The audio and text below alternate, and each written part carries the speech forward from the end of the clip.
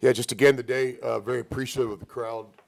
Again, students aren't back yet, but had a lot of Ole Miss students support the team, noon game, so we're very appreciative of the attendance, and just can't thank them enough. You know, guys are talking about it before the game and after the game, so there's definitely some positive momentum in our program right now, and it's not just all based on the scoreboard. It's a lot of things going on in the program, so as we continue to build this thing, we're just super appreciative of the fans. We look forward to our next home game here in a couple weeks where the students back in full force. But I thought it was another great crowd.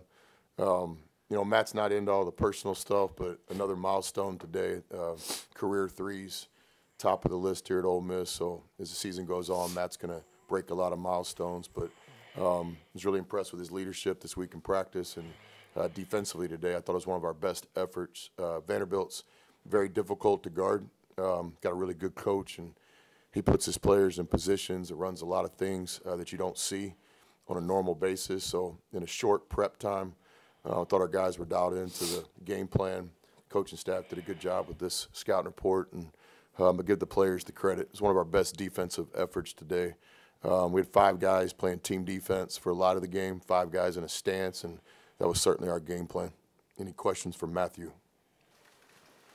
Matt, where have you seen your offensive game maybe start to improve or trend upward in the last few weeks? You know, as a team, team finding ways to get me to my spots, and I'm just executing. You know, Coach knows I come in every day, shoot all my game-like shots, day in and day out. So it's just reps, and then those reps can go on to the game.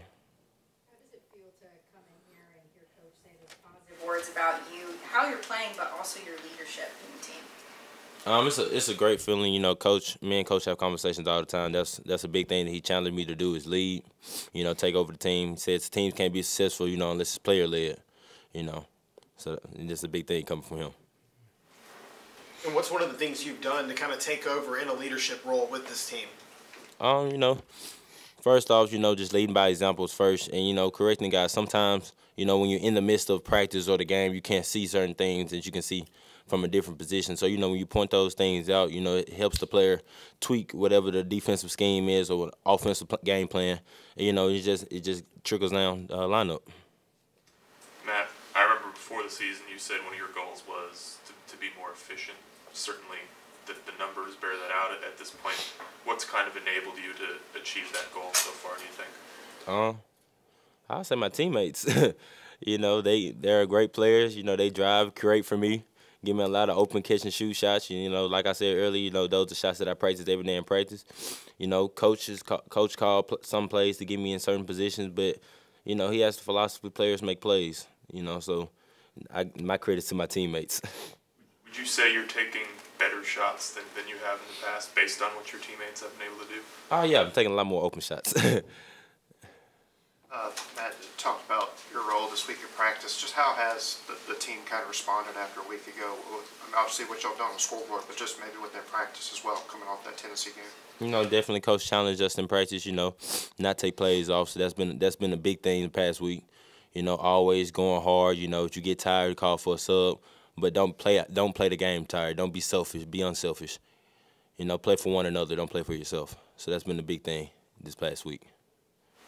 Matt, you had 18 in the first half, and from the very first possession, you hit that mid-range jumper. Just was there a point where you kind of felt like, okay, I'm feeling it today? And just for us who aren't elite basketball players, what's that feeling like when you're able to see it go through and just start feeling hot? Nah, as a scorer, you love to see that first shot go through. You know, so seeing that, you know, Coach drew up the play, I was managed to get a wide open shot. So, you know, that really much helped. And then, you know, next shot followed, and then it just went from there. So, it was good to see shots fall, you know, but some days shot won't fall, so you have to find other ways to affect the game. You see Keith smile now and start shaking his head. Matt, last year you guys were one of the worst three-point shooting teams in the country. This year you guys are one of the best. What all's gone into that turnaround? Secrets in the dirt. Is that something the everyday process? You know, guys love being in the gym.